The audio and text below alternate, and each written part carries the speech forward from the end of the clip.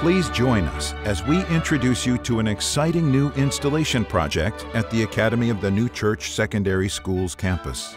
We call it the 12 Stones Project. At each of the 12 main entrances to the campus, we have placed a large stone with an inspiring quotation from the writings of Emanuel Swedenborg. There are so many truths shared in the many books of the writings, it was difficult to choose only 12 quotes for our project.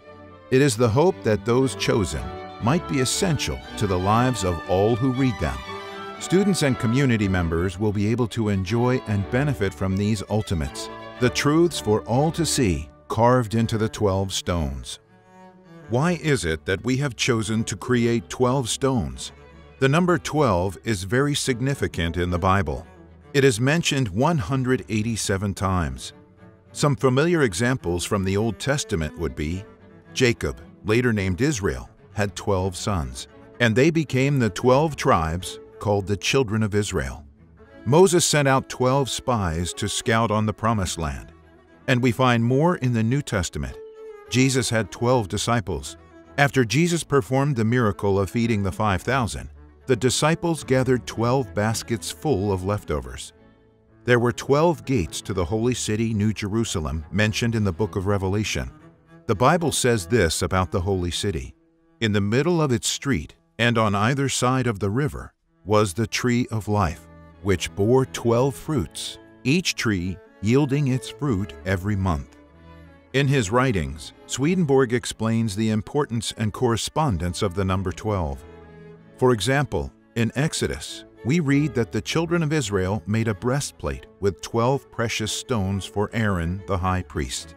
Aaron spoke to the Lord by means of these 12 precious stones in the breastplate.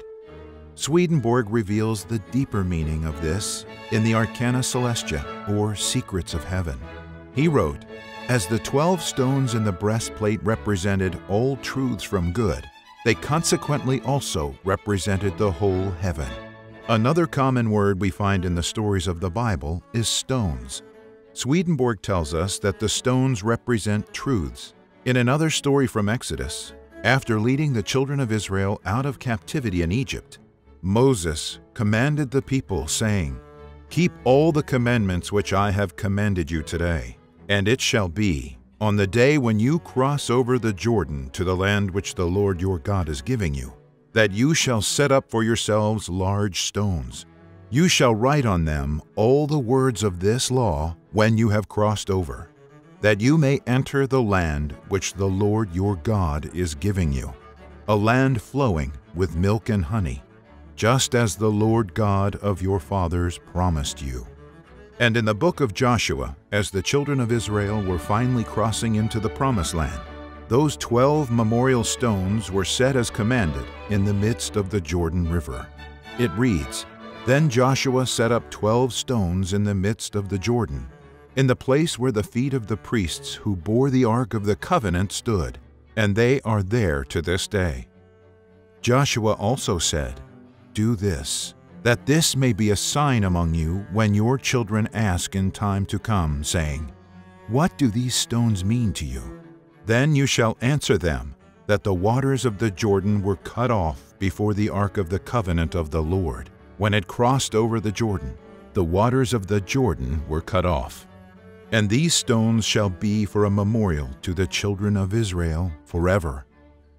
We too, at the Academy of the New Church, have written many of the words of the law upon these new stones set about our campus.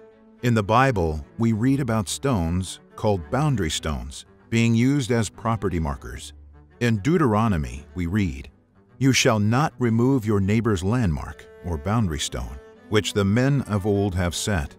Likewise in Proverbs, we find, "Do not remove the ancient landmark," again, or boundary stone, "which your fathers have set." Our project strives to honor these important commands by placing these 12 stones at the main entrances to the secondary school's campus. In the work, Secrets of Heaven, Swedenborg writes this about boundaries. This practice of erecting pillars owed its representative nature to the fact that in most ancient times, stones were set up on the boundaries between families of nations to stop them crossing those boundaries to do one another any harm. as with the pillar set up by Laban and Jacob. And because those stones were on the boundaries, whenever the most ancient people saw them as boundary stones, they thought of the truths which exist in the ultimate degree of order. For those people saw in every object on earth the spiritual or celestial reality to which it corresponded. In Secrets of Heaven, we also learn that pillar, meaning boundary stone, stands for truth as it exists in the ultimate degree of order in the natural. The fact that it stood at the border as a sign and a witness is quite evident. So, it is with these ideas in mind that we have created the 12 Stones Project by placing these 12 boundary stones carved with inspirational quotes at the entrances to the Academy of the New Church Secondary Schools campus. The boundary stones are not meant to keep anyone out, but they are there to demonstrate that these are some of the most important truths that our students will learn here at the Academy of the New Church.